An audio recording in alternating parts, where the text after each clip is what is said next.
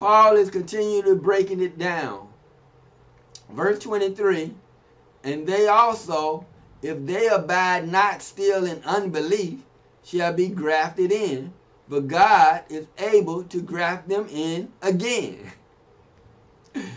It's about the covenant. That's all it's about. It's about the two kingdoms of Israel. It's not about everybody else. So he said, and they also. Who is they? He's talking about the southern kingdom of Israel, Judah and Benjamin. If they believe, those are the they. If they abide not still in unbelief, they come to the knowledge of the truth. Okay, oh, I see now, I understand. Yeah, I believe. They are not abide not still in unbelief, but they believe the gospel of the kingdom, they shall be grafted in.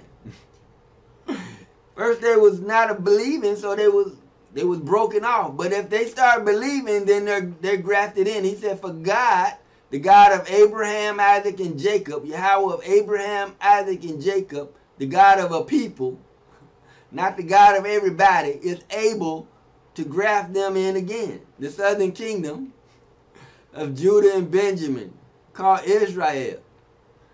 It's easy when you understand the context of the scriptures.